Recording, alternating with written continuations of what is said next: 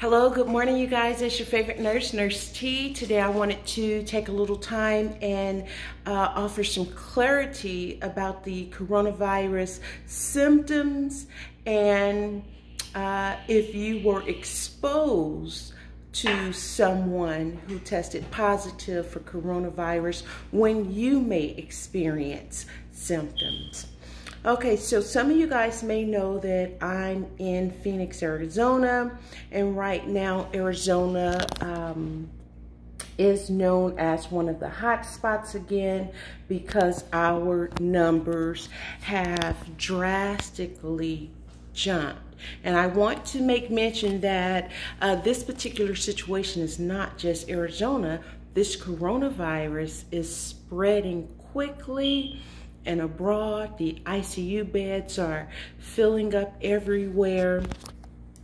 And I just want to encourage you guys to be safe, stay at home when you're out, practice social distancing, and always, always, always wear a mask.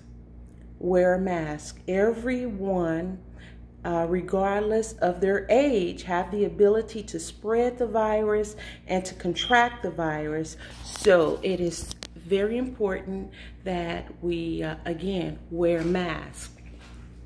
But as far as the symptoms, you know, I've recently got a couple messages about being exposed to the coronavirus and not having symptoms.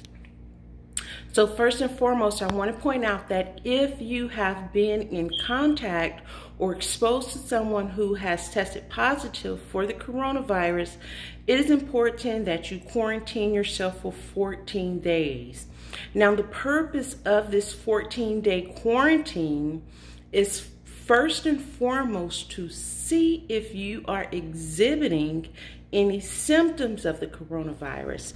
And the symptoms of the coronavirus was the cough, sore throat, chest pressure, persistent chest pain.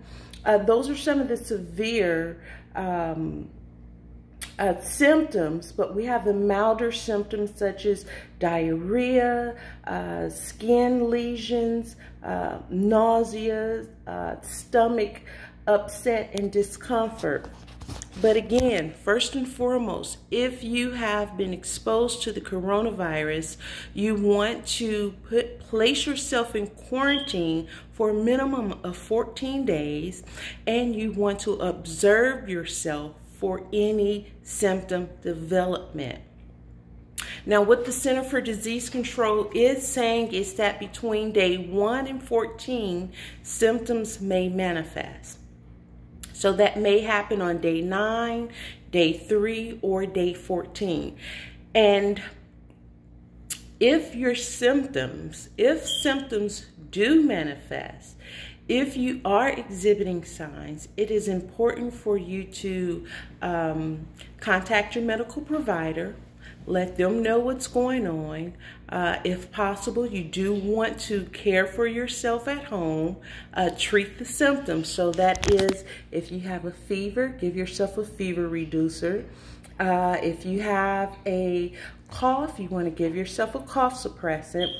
And it's being recommended that you go to the emergency room when your symptoms are not manageable at home. And I do want to point out that manageable symptoms is different for everyone, okay? What I can manage at home, you may not be able to manage at home. So it's important to understand that symptoms that can be managed at home, manage them. But again, that varies for different people and depending on the symptom. Okay, this is your girl Nurse T, your #1 go-to nurse, and I hope this video has been helpful.